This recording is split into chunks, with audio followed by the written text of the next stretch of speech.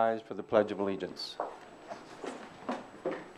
I pledge allegiance to the flag of the United States of America and to the republic for which it stands, one nation, under God, indivisible, with liberty and justice for all. Mrs. Allman, can we have the roll call, please? Mrs. Britton. Mr. Deschaux. Here. Mr. Eifert. Mr. Emig. Here. Mrs. Herman. Here. Mrs. Meese. Here. Mr. Rawhauser. Here. Mrs. Whitmer. Here. Mr. Wolverton. Here. 7 present. Thank you.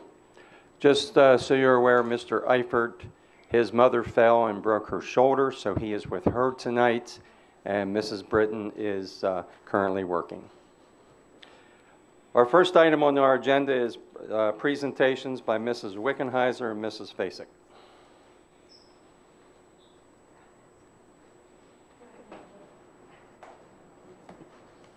Good evening. We have Mrs. Allman who's going to bring up our PowerPoint tonight. And I brought with me tonight some fantastic students behind me, and they're a little nervous, I'm going to tell you that. But I said all they had to do tonight was show up. That's it. Show up and look great, and they've done that. So anything they say from this point on is just an extra bonus, kiddos. Okay? So behind me, and I will introduce them, we have Maya DePato, first grade. Maya, you want to stand up? So Miss Maya is a first grader. We have Alex DePato. Alex is a second grader at Libe Elementary School. We have Luca Hetrick. Luca is one of our third graders at Libe. And we have Miss Natalie Mung, who is a fifth grader at Libe Elementary School. So we're going to present a little bit about the school-wide positive behavior interventions and support. So I'm going to start, and then we're going to roll over to our book vending machine, because that goes with our PBIS program, and it correlates perfectly. So what is school-wide PBIS? I'm sure you've all heard of those letters, PBIS, and you probably wondered what does it even stand for. So PBIS stands for Positive Behavior Interventions and Supports. The kids behind me know it as PBIS. So this is evidence-based. So this is not something that we just pulled out of our pocket at Dover Elementary School or North Salem Elementary School. And I should add that every district in Dover Area School District uses a school-wide PBIS approach. So while we're speaking on behalf of Libe Elementary School, what we're doing at Libe is exactly what Dover Elementary, North Salem, the middle school, and Weigelstown and the high school, we're all doing the same thing. So when these kiddos behind me become middle schoolers and become high schoolers, they will know exactly what proud behavior is. They will have their proud t-shirts, and many of them will probably still wear their proud t-shirts. So PBIS, the 4 major positives: increase academic performance, which again, we want all of our kiddos to be increasing their performance. We want to increase safety in our classrooms, on our school bus, on our walks home. We want to look at a very positive school culture. We want our kids to want to come to school every single day. And then, of course, we want to decrease problem behavior. And again, the kids behind me can say that if there's problem behavior, it's addressed. But I can tell you the amount of problem behaviors are significantly decreased because of our school-wide PBIS initiatives. And it truly does take a village to become a school-wide PBIS school. So why do we look at a school-wide approach of PBIS? Well, first of all, it reduces challenging student behavior through, and you'll notice I underlined some keywords: proactive, positive, and consistent manner across all school settings. So this is in the cafeteria, this is on our playground, this is on our school buses. And secondly, again, it improves academic achievement and social competence, which is extremely vital, especially as we look at COVID and coming out of COVID, and mask wearing, and the fact that our kids have not been able to collaborate with one another because of this pandemic. So again, this PBIS approach covers all of those key components that we need to make sure we're touching for our kiddos. We then look at our school-wide system for student success, and you can see on the left-hand side, it's academic systems, and the right side are behavioral systems. And I'm a true, avid believer that we cannot increase student performance without looking at behavior. If kids want to be in school, if kids know they're cared for, then their academic achievement will do nothing but increase. So you can see the green part of our triangle focuses on universal interventions. That will be all of our kiddos. So the kids behind me, they're all tier 1. They're all those kiddos who are doing their job. They're the kiddos who are getting those proud tickets. We look at a tiered group intervention. Those are the kiddos who are struggling a little bit, might need a little bit more help, might need a little bit more guidance, might not have the home that the kids behind me have in which parents are supporting them. So our job as school counselors and principals, deans, interventionists, classroom teachers, is to give those kiddos the interventions that they so deserve. And then we look at some intensive individual interventions. And again, you're looking at 1 to 5% of our population. So at every one of our buildings, whether it's Live Elementary School or the high school, we do have kiddos who need that intensive individual interventions. And again, kids need to be taught positive behavior. When you look at PBIS, we're looking at consistency. So you can see our ovals here. Within the school community, we have to be using and having a common vision of what our schools look like, feel like, and sound like. We need to all be using the same language. So if I'm walking to Alex DePato and talking with him, it should be the same language I'm walking into a 5th grade room and also using. And we need to have common practices. Again, whether I'm in the lunchroom or I'm out outside at recess. So some big ideas. Positive behavior support is a process for teaching children. I know when I grew up as a child, I knew what was expected of me. Many of our students need to be taught how to behave appropriately. We need to give them the supports that they deserve. Secondly, it's not a curriculum. I think that's very important. There's no textbook. There's no pamphlet. It's basically a framework to identify the needs, look at the strategies, and evaluate the practice towards reaching that success. Our kiddos behind me are very familiar with PROUD. So we look at perseverance, respect, ownership, unity, and dedication. I know this is small, but you'll have a chance to look at this a little bit closer. So the kiddos know that in the classroom, how do they show perseverance? How do they show respect, ownership, unity, and dedication? When they are in the restroom, again, how do they show those 5 key parts of truly being a proud eagle? We have to recognize the positive behavior, and that's what our kids are going to talk about with regards to the vending machine. Once we've introduced the positive behavior, once we have explicitly taught the behavior, we now need to recognize on a very regular basis. Kids like to be recognized. Adults like to be recognized. Here's a friend named Wyatt. Wyatt was one of our Soaring Eagle Awards. So elementary, again, across the district, we do a weekly small prize where teachers nominate kiddos, not for perfect behavior, but kiddos who have shown how to be a proud eagle throughout the week. They may have made mistakes throughout the week, but they learned from their mistakes and they moved on. We do monthly grade level rewards. We do end of quarter school-wide rewards. So that might be an assembly. That might be the Smizers dropping off 388 pumpkins to Live Elementary School at 6:30 in the morning. So we look at something that is school-wide that our kids would enjoy doing. I know we have our student council who's part of designing those and structuring those school-wide rewards, because I often say our school is only as strong as our students. We have a Soaring Eagle Award in each of the elementary buildings. So every marking period, the teachers nominate 2 students from every classroom. They get a certificate signed by a state representative, get that fun, squishy eagle that Wyatt's holding, and then they get to have a party celebration with a few of the administration staff and office staff at the buildings. And then we have bus recognition. Some of our buildings are recognizing for Bus of the Month or a bus race. So again, knowing that it is not just in the classroom, it's not just in the hallway, but it is consistent and pervasive throughout our entire building. Here's an example, and this is simply from another school year, but you can see how the grade level rewards and the school-wide rewards come into play. The school-wide rewards, again, are quarterly, so 4 quarters in a school year. You can see assemblies are often embedded into the PBIS reward schedule.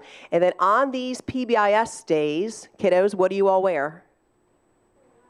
They wear their Proud t-shirts. So every kiddo receives a Proud t-shirt, and every staff member, we wear our Proud t-shirt on PBIS Reward Day. So I would love to introduce to you again some of the friends that I brought with me. So Maya, Alex, Luca, and Natalie. And they did a fantastic job deciding what they wanted you to know about their vending machine. So I'm going to let the kiddos come up. Going first. Natalie's going first. You're good. So you can take off your mask if you want to. Okay, perfect. Hello everyone, I am Natalie Mung from my elementary school, here to talk about the book vending machine at our school. It is a fantastic new addition to our school, and teachers and students love it. The Bookworm book vending machine is a good way to inspire kids to show proud behavior every day so that they can earn tokens for books. This awesome machine has a wide selection of books to choose from, including Fly Guy, Dogman, and many more. There are nonfiction, fiction, poetry, and art books, just to name a few. We are very proud to have the only book vending machine in the Dover Area School District. This is all I have to say, and thank you for listening.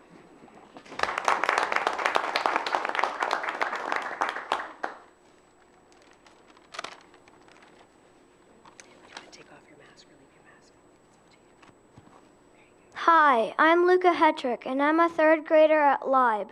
The book vending machine was paid for by the LIBE PTO. Thank you, PTO, and thank you to all the LIBE families and friends who support the PTO fundraisers. The planning for the book vending machine started last year. It was delivered to our school last month in January. Thank you to the Dover staff who worked hard to get the machine through the front doors. All the kids at LIBE were so excited to see the new book vending machine.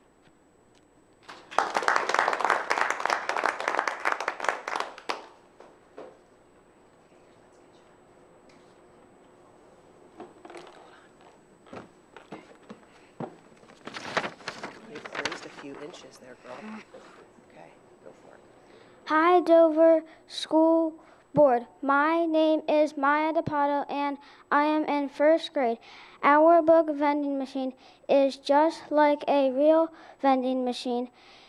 We can get tokens by having good, proud behavior. We use the tokens to get a brand new book that we can keep forever. We love the book vending machine. Thank you.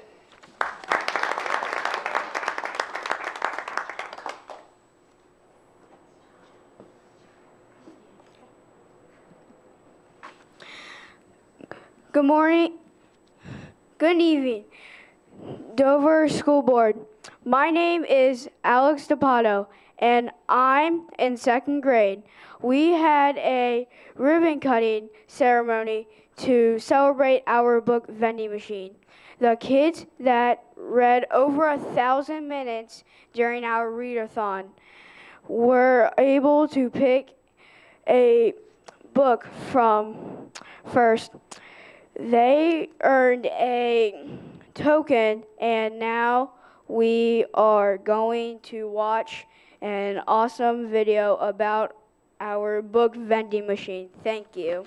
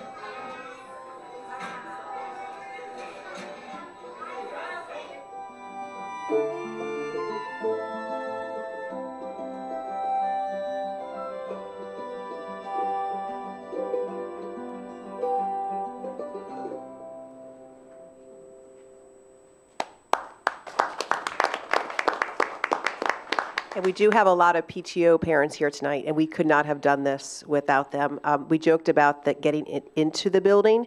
I kind of hid in my office and figured they'll figure it out. So if anyone wants to do a vending machine, the only thing is remember how heavy it truly is, because it really is a solid machine. So I'd like to turn this over to Mrs. Fazik, the high school principal, because like I said, this PBIS school-wide approach is in every building K through 12. And I'm excited for you to hear how PBIS is used even in the high school. And kids behind me, I want you to pay extra attention because this is going to be you in a few years. Do you mind if I ask a question quick in regards to your vending machine? Absolutely. How do your books get replenished? How do our books get replenished? Does anyone know that? Come on up, Maya.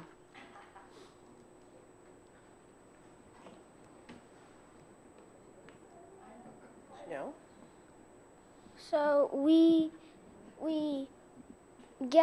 show the book that we want, and then we put in the token, and You get your book, right? we get our book then, Right. and then we keep it. And that's the best part, is they get to keep it. So answer your question. Great job, Maya. Be careful you don't fall, sweetheart. We have staff who have graciously donated books for our vending machine. So at Live, and Kara does not know this, but there probably have been in the past month over 100 books donated by Live teachers. So a lot of our teachers do a Scholastic book club every month, and their shelves are teeming with books. So a lot of times the teachers use their bonus points that they get to order books that they know kids would like for the vending machine. We've also had a little girl, Ellie is her name, who said, Ms. Wickenheiser, I want to donate books to the book vending machine. May I do that? I said, absolutely. So she brought in books also for our book vending machine. So when I say it's a true community vending machine, it definitely is just that. That's great. One more question. When they get the token, do they then use the token the very day they get it? Is that how that works? Normally, when a kid gets their token, they are asked to come up to the book vending machine because they did show their proud behavior. So yes, they do come up after they're announced to get a token, and they do put it in the machine to get their book. Great. You can get a token from showing your proud behavior and showing your teachers that you are a good student when it comes to learning in school, and you pay attention and you do your work, and that's how you can earn a token. And like, they call you up so that you can get their token because they think that you are responsible enough to have one, because you showed that proud behavior and you showed your positive behavior while learning every day in school. Good. Where is your book vending machine located? So when kids walk in, they're delighted every day because the book vending machine is in the lobby. So right when they walk through those doors, there it is to surprise them. They can see all the books that are in there every single day. Thank you.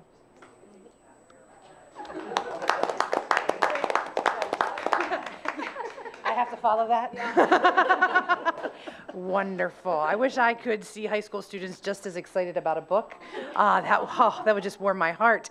But we do have things at the high school, but it looks a little different at the high school. So I won't take too much time, but I just wanted you to see that this is something that carries on, and we do. So we use something that's called Proud Points, and it comes from our Proud Expectations. So if you click on that green link, this is what our matrix looks like. So it's very similar to what you saw in the elementary school. It gets a little bit more complex because we're looking at not just the classrooms, the hallways and bathrooms, the cafeteria, virtual, but if you scroll up a little bit, you'll see that we extend to, now we've got to think about the parking lot, and we've got to think about online, we've got to think about cell phones, student drivers, so we extend it even further than what they start as in elementary school. So bumping back to the presentations, what we have done is ours, go back one slide. There you go. But one back. That's okay. Other way.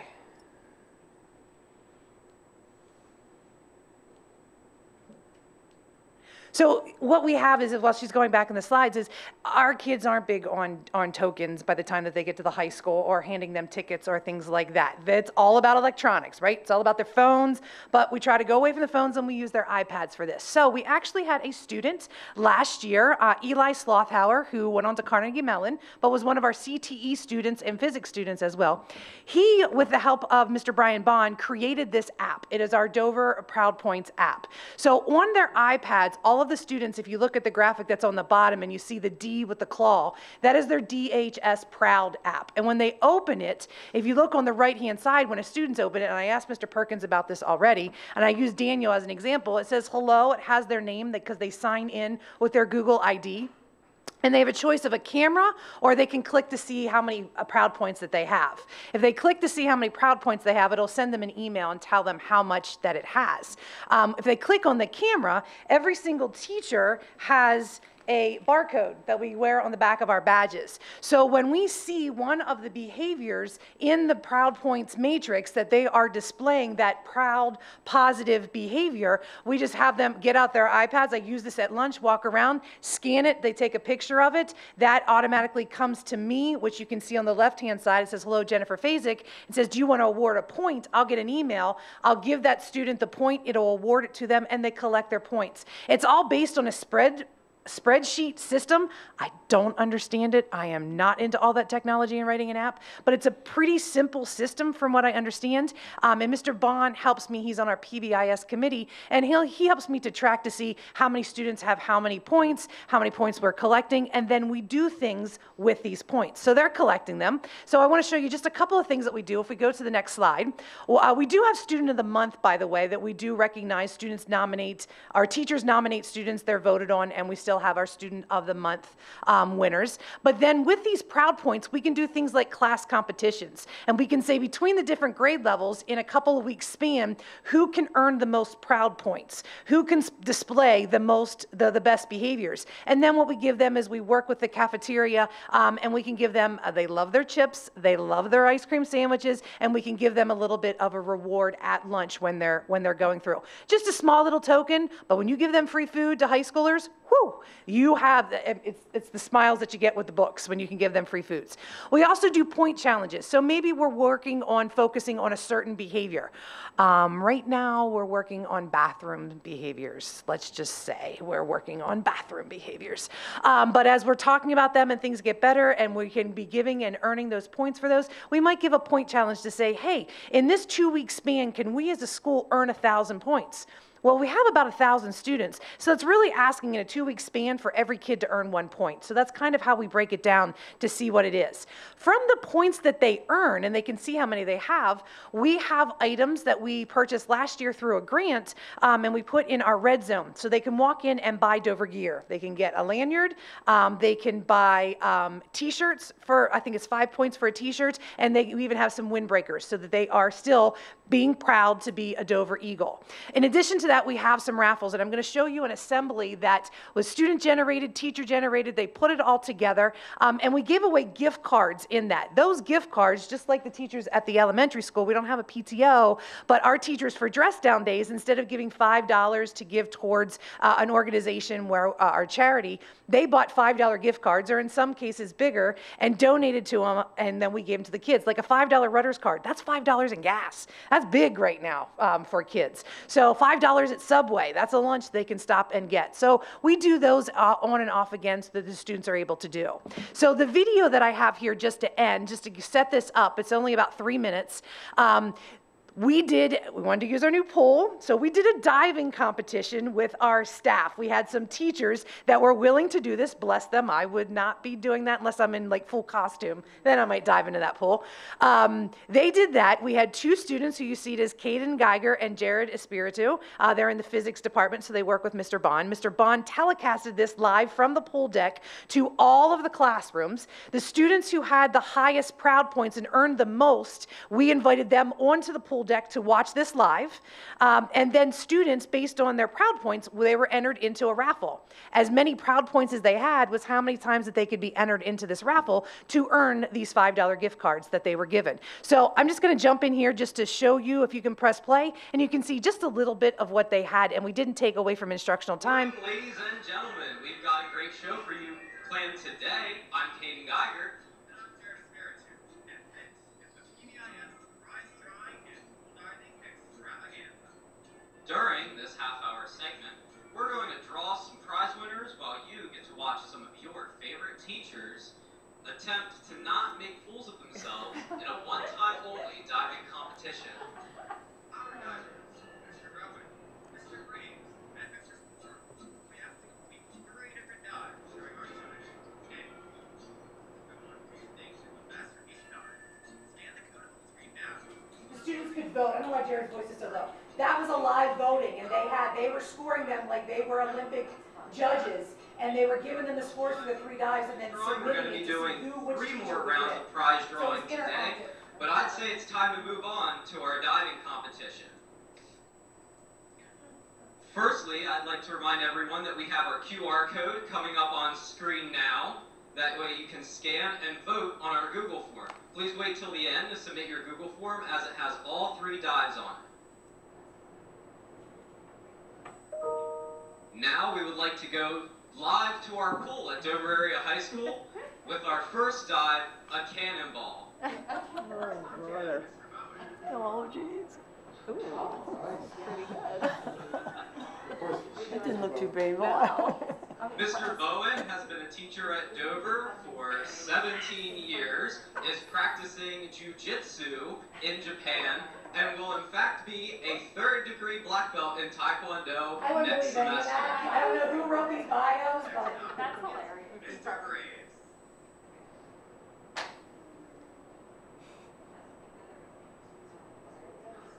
Wow. Brother. Jared, why did the teacher jump in the water?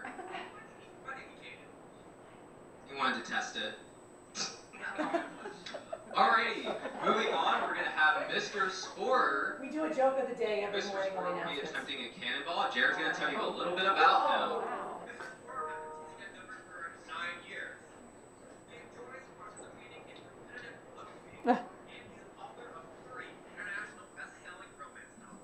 That's not true. So we like to have a little bit of fun. The kids were laughing. Everybody was really enjoying it.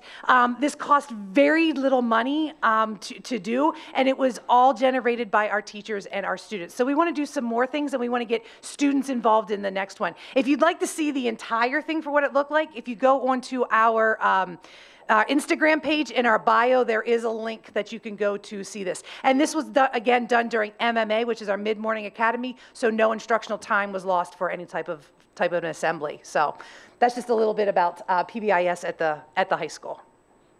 Okay. Any board member have any questions or comments? Okay. Mrs. Wickenheiser, Mrs. Fasik, and Myra, Alex, Luca, and Natalie, we thank you very much for your presentation tonight.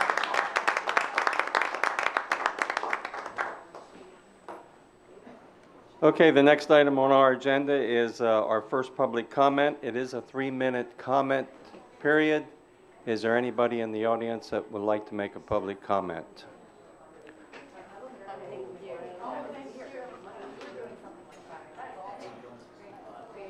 Craig Kindig, Willapa Drive, and I'm simply going to ask, on February 5th, I sent an email to the board and the superintendent requesting information.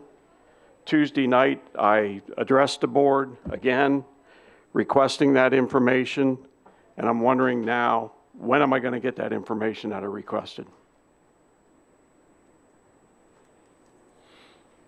If you need your memory refreshed, I'm looking for 1920, 2021, 21-22, student population of the district, number of administrators, and I'd like you to define what that means, because we can all have different definitions I'm kind of looking at from assistant principal on up. Maybe there's others that I'm not thinking of. And I'm looking for the number of teachers in the district for those 3 years. Those 3 years is when Washington Township, we had Crawltown, and then we closed Crawltown. I'd like to see what the difference is from when we had Crawltown to current without Crawltown. And my second request was, I'd like to know how much revenue we're bringing in via the local income tax. And I would need clarity on that. Are you telling me that 1.4% brings in this amount, or 0.1% brings in this amount? I can work with it either way. I can do the math on it. Based on what I read the other day in your budget report, it looked to me like we're bringing in about $400,000 for every 0.1% real estate tax. But I'd like you guys to tell me so I'm working with accurate numbers. Okay. Again, when can I expect to see this?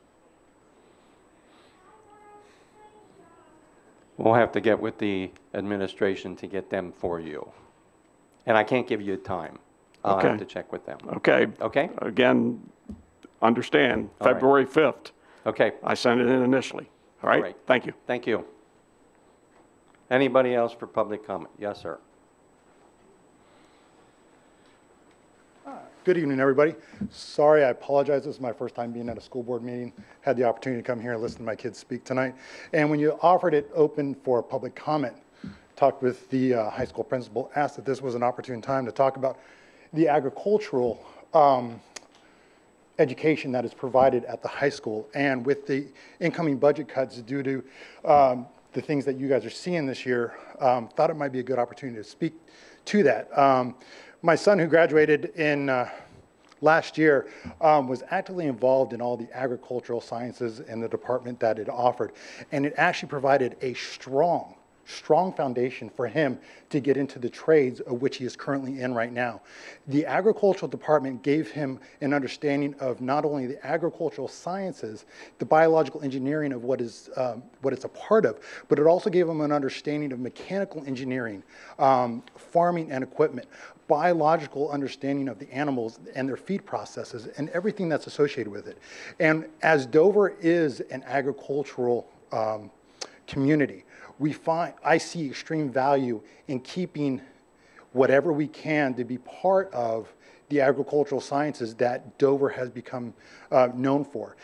My son also, when it came time for him to do a NOCTI test, I believe it's that mechanical aptitude test, Mr. Bowen actually had representatives from local businesses come and evaluate the students who were taking these tests. And because my son did so well, he was immediately offered a job because of the mechanical skills and the aptitude that he had that he learned from Mr. Bowen in this class.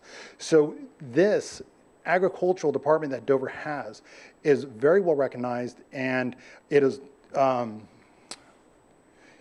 has become known throughout the communities as a specialty for Dover areas because of how the kids score in some of these national testing, or I'm sorry, like regional testing sites that they go that they perform at. Many students who were part of these classes that have been taught by Mr. Bowen have gone on to become great tradesmen. And I just encourage you and implore you to really look hard at making sure that funding stays within that department so that these kids can continue to grow and understand what the agricultural department is about, how important it is for our communities and for the future of us who need food to be able to live on, and them having an understanding of it and their involvement with it. I think it's truly important that you guys take a good hard look at making sure that we continue that funding for that specific area of the high school. So thank you very much for your time. Before you leave, can we just get your name and address, please? Yes, I apologize. My name is Joseph DePatto. Last name is spelled D-E-P-A-T-T-O. I reside at 3034 Jody Lane in Dover. Okay, thank you. Thank you guys for your time. Anybody else for public comment? Seeing none, we'll move on to the next item, which is Board President's communication. We did not have any executive session this evening. Now we'll move right into our committees. First committee is our Comprehensive Plan and Curriculum and Professional Development. Since Mr. Eifert and Mrs. Britton are not here, Mrs. Herman, your report, please. Thank you, Mr. Amick. Okay, during this meeting, Mrs. Houck reviewed the process that will be used to review, revise, and write curriculum. She presented us with the templates that teachers will use to write curriculum moving forward. 2 documents will be posted on the district website after the curriculum receives board approval. The first document will list the standard and what the standards indicate that students should know, understand, and be able to do. The second document will be a unit map that divided the curriculum into units and provides more detailed information regarding what will be taught in each unit. Mr. Benton, the director of CTE, gave us a more in-depth look at the programs we offer in our CTE program. Mr. Benton shared websites that list the occupations that are in high demand and are deemed high priority by the Pennsylvania Department of Labor and Industry. These are sources that are used to ensure that the courses we offer in our CTE programs are current and kept up with the workforce demands. Mr. Benton reviewed some of the grants that are awarded to us to offset the costs of running our CTE programs, such as the Perkins Grant, equipment grants, and Pennsylvania Smart Grant. Mr. Benton reviewed each program and shared the course progressions each student must follow in order to become credentialized. He reviewed the CROW curriculum student organizations that our CTE students can join and previewed some programs that fulfill upcoming workforce needs. Any questions? I hope not. I'll direct you to Mr. Benton. There are. Anybody have any questions for Mrs. Herman and the curriculum committee? I have Okay. a question. The curriculum's up for review this year. Is it social studies and science? Mrs. Houck. I do have, there was a curriculum cycle, and that curriculum cycle got halted during COVID. Oh, okay. So no curriculum writing took place. So I kind of have to redesign that cycle. Okay. So I'm doing that, trying to figure out what pieces are missing, what needs to be revised. So this year we are doing art, music, and physical education because we don't have curriculum for that. So that's kind of a high priority. Mm-hmm. And then once we get that done, I think we're going to look at everything to make sure it's good. And then I will develop a 5-year curriculum cycle. So we will revise curriculum every year. On that note, then, as far as physical education, are they possibly talking about a swim curriculum for the middle school? At this time, we're just using what's on the state standards. So we're only writing curriculum for what we currently offer for this year. Now, once I get word that we're going to be, if we get word from the board that we're adding a swim curriculum, then we'll start writing. Yeah. Thank you. Any other comments? Okay. We'll move into our next committee, Human and Fiscal, Mr. Deschaux. All right, we had a couple of items, well, more than a couple.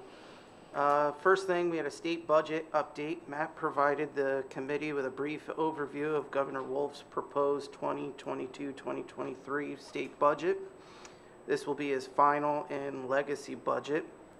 His proposal expands the state commitment to public education, students, and schools. The overall state budget includes significant increases in total spending without raising any taxes. Governor Wolf is proposing increases in basic education funding, special education funding, pupil transportation. In addition, he is proposing charter school reform and increasing minimum wage to $12 per hour with a multi-year pathway to $15 per hour. While the increased funding and charter school reform could help the district's financial situation, we cannot count on the additional revenue or savings from charter school reform until the state passes the budget. Republican legislation have already challenged the governor's revenue and the projections, claiming that they're unrealistic and may make the state's existing structural imbalance worse. Until the state budget is passed, The district will have to use the projections from the 2021-2022 school year and plan on level funding and no charter school reform.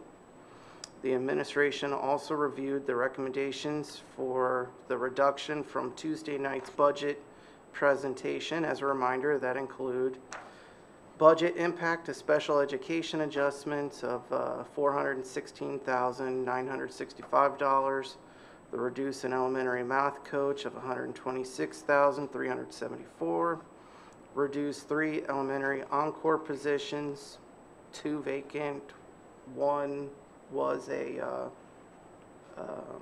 what was it? Furlough. What was it? Furlough. There you go, furlough.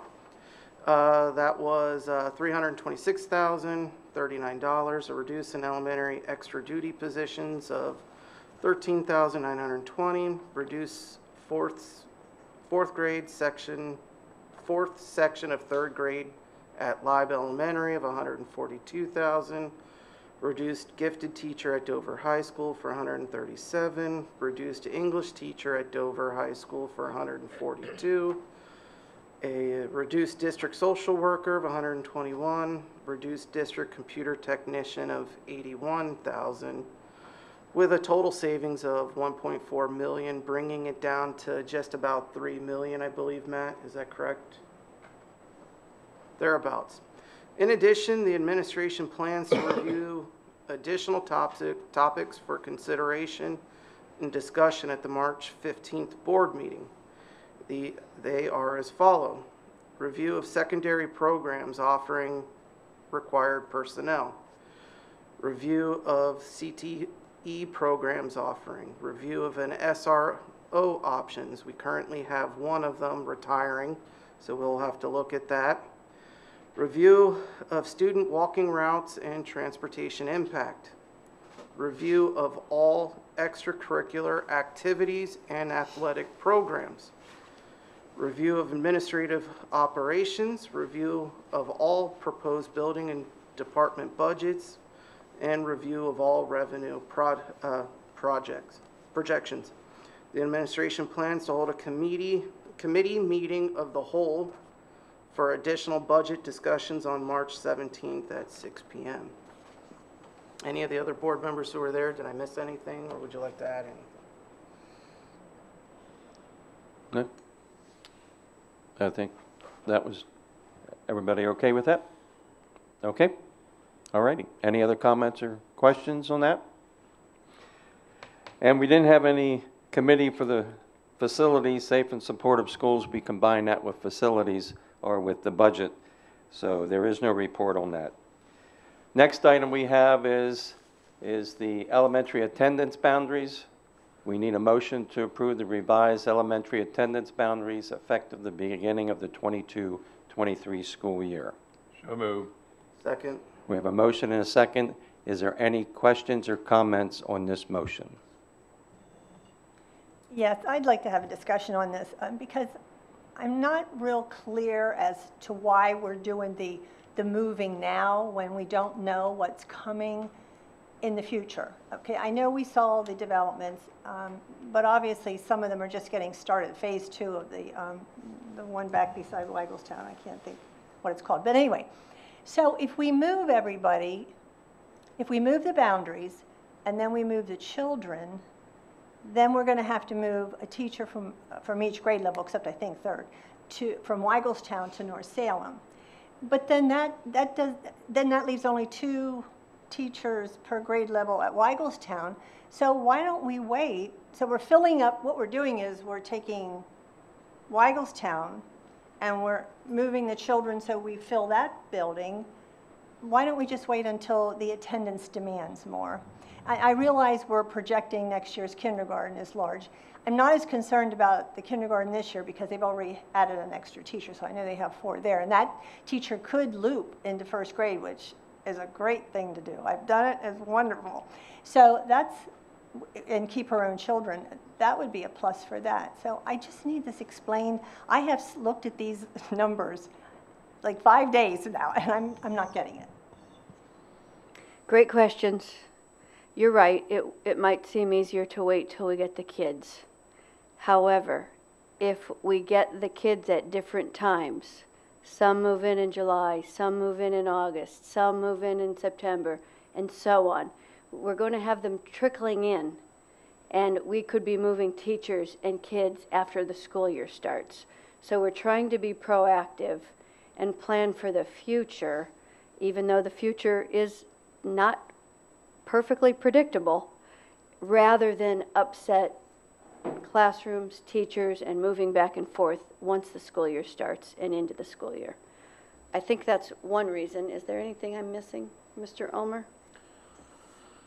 No, I would just add that we're establishing the boundaries and now so that families would be able to make adjustments and accommodate now versus a piecemeal approach or trying to do it as you would need to maybe move one bus run or two bus runs.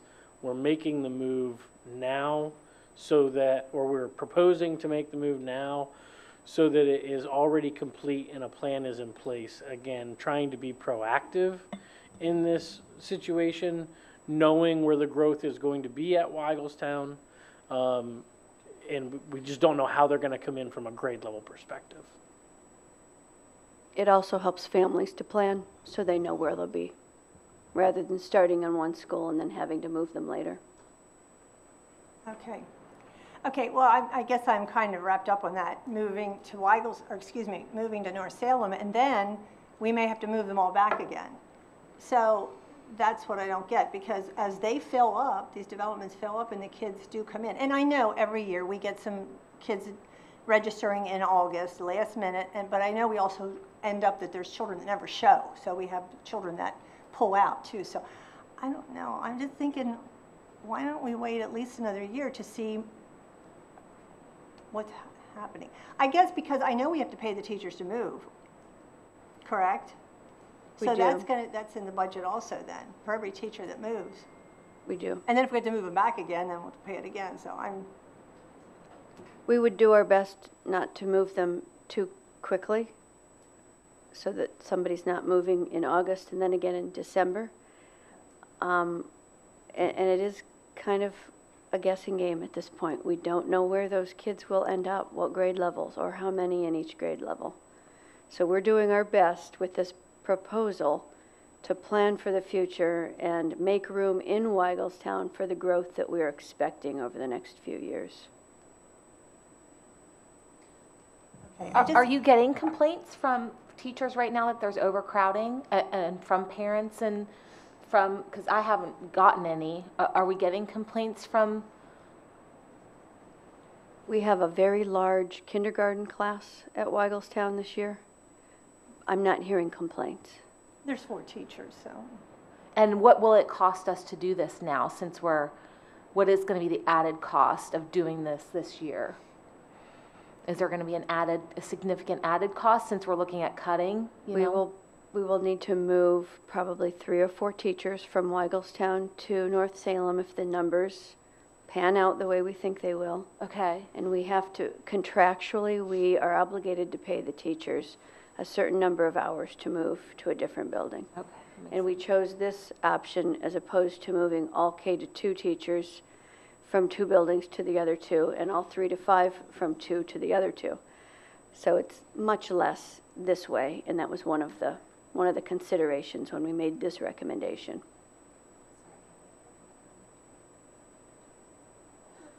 No, that's fine. No, that's fine. Any other questions or comments? Mrs. Allman, we're ready for the vote.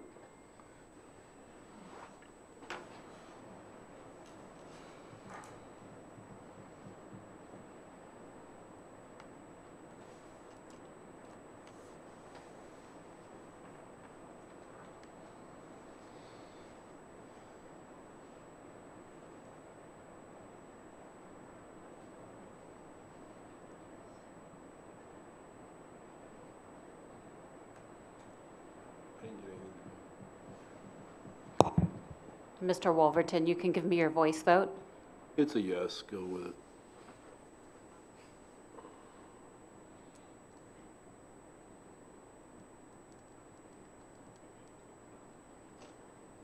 Motion carries 5 yes, 2 no.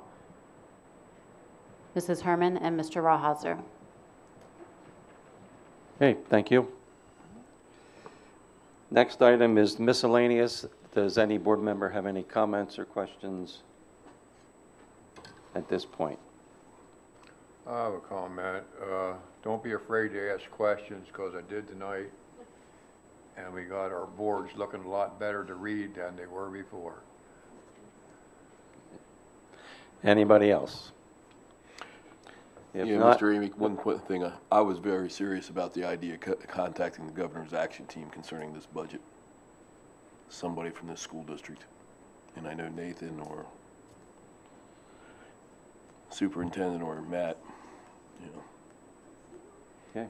Because I've worked on general staffs, I've worked on in the, the Justice Department, and oftentimes these uppers have hidden funds that no one actually knows about. And there's a possibility when they see something that could be a problem, they can step in and fund it to some degree. Or take a look at it a different way. Because I've watched it on military bases continually where you can change the funding authorization on stuff and slip money in, so. okay, thank you. Something to take a look at. Anybody else? I have some questions.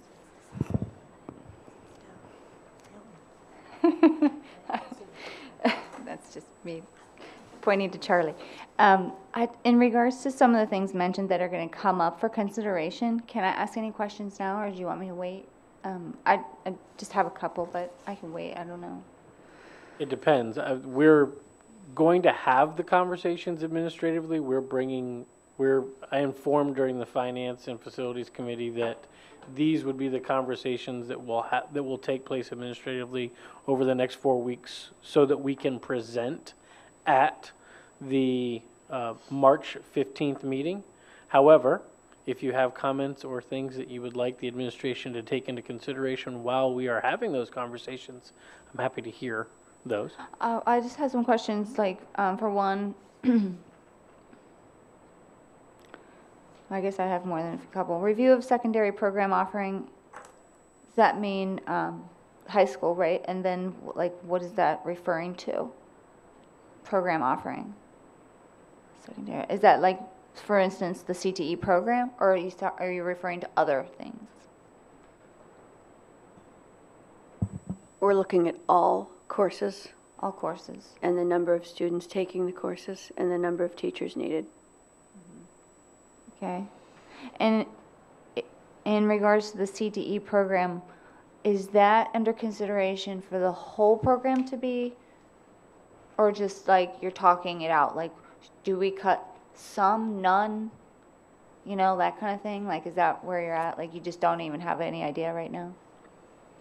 Right. I mean, that's the point of what we'll have the conversations for administratively, to say how many kids we have in programs. Yeah. Much like the other departments in the high school, the CTE essentially is a department in the high school that has students participating in various electives and in the completer versus the concentrator disciplines.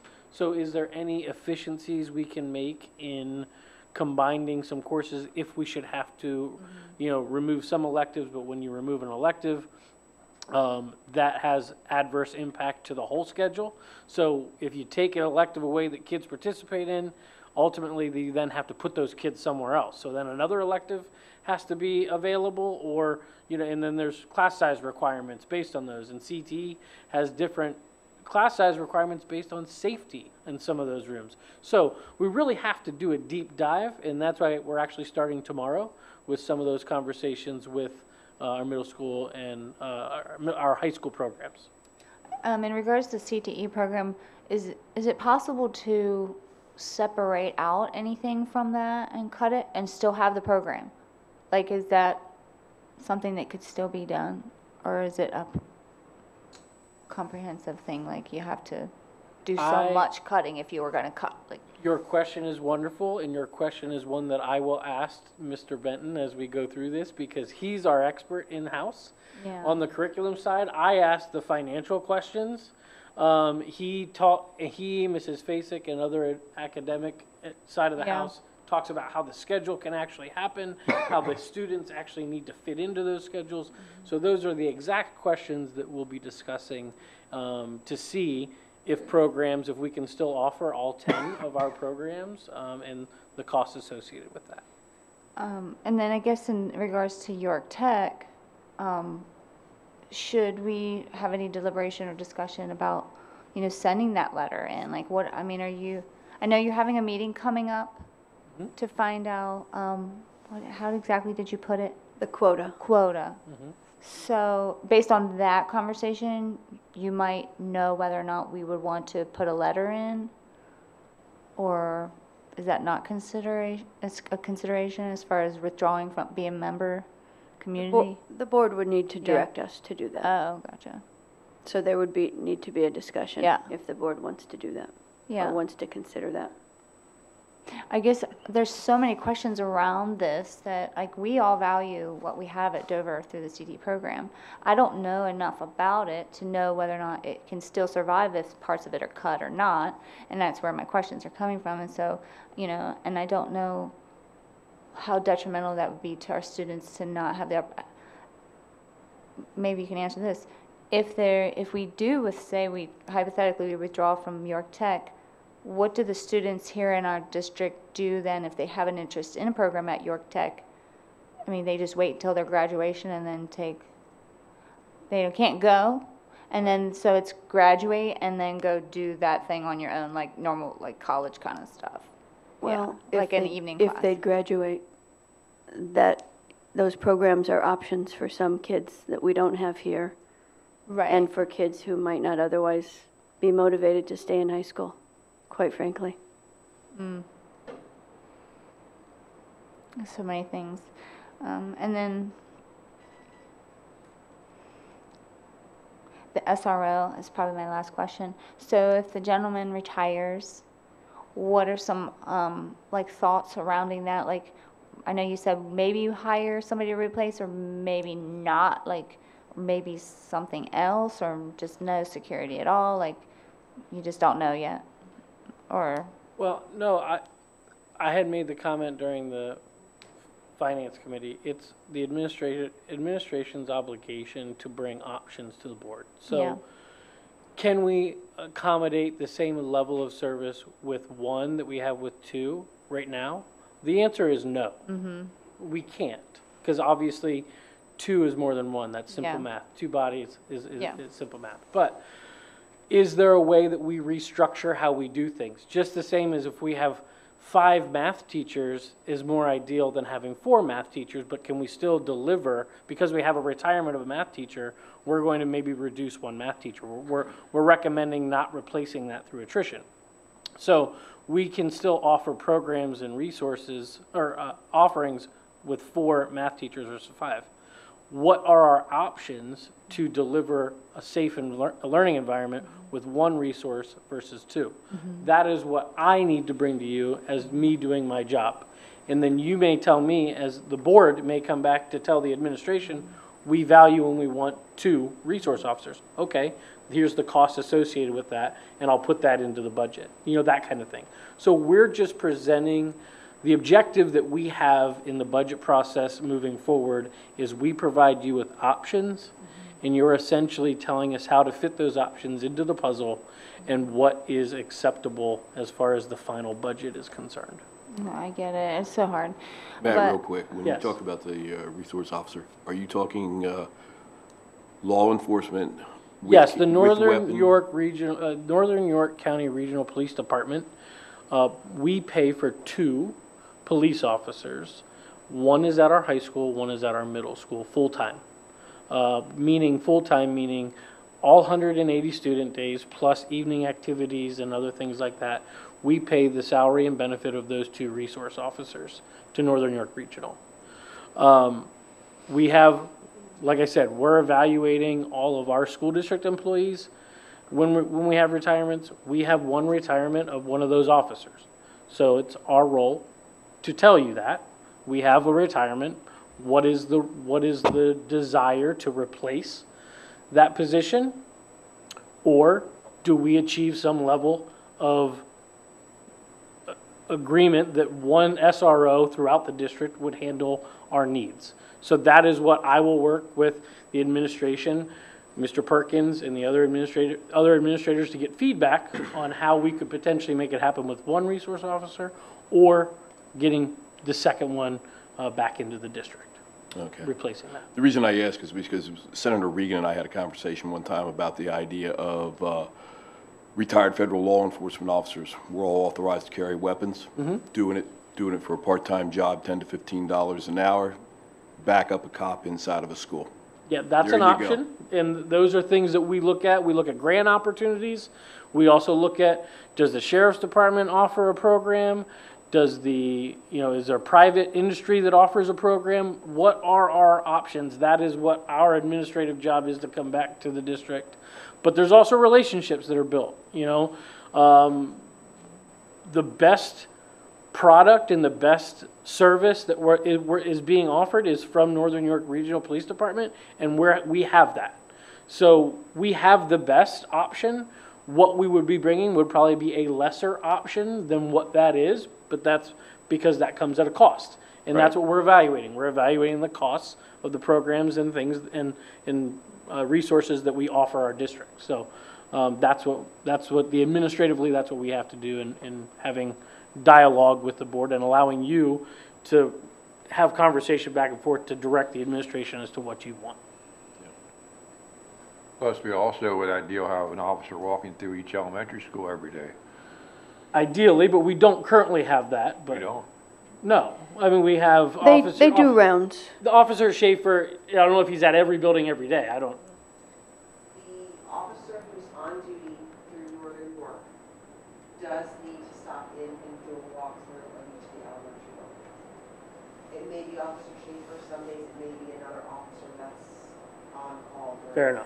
Sorry, So my apologies. We have a revolving door of, we get to know all of the officers, which is really nice. The kids get to know them, not the level of Officer Schaefer, but we're at least seeing police presence throughout all of our buildings. Sorry, I misspoke. Thank you.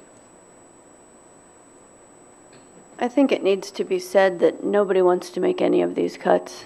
This is not fun for anyone. We are responsible to present the options to you. We're doing our due diligence when we present the options that Matt mentioned. Would we like to keep everything we have? Absolutely. We owe it to the community to see what we can do with a $5 million deficit.